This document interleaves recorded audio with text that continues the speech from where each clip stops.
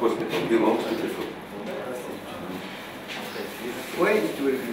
The new joint laboratory of RIKEN and KFU this time will be located on the basis of the medical institution.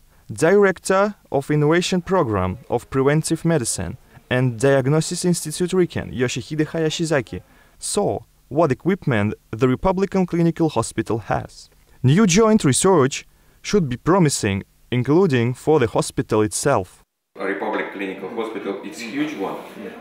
It's work for all hospital, not only for this part, for these two departments. And also, when we prepared and buying some machines, we were thinking about science, because we can use, if this machine can work 24 hours per day, it will be used also for science and for some clinical trials. RIKEN and Republican Oncology Center have signed a tripartite memorandum of cooperation. So RIKEN becomes a partner of KFU in researches in the field of medicine and genomics. In Russia, the Japanese Research Center works only with University of Kazan, established a laboratory at the Institute of Physics and Chemistry Institute.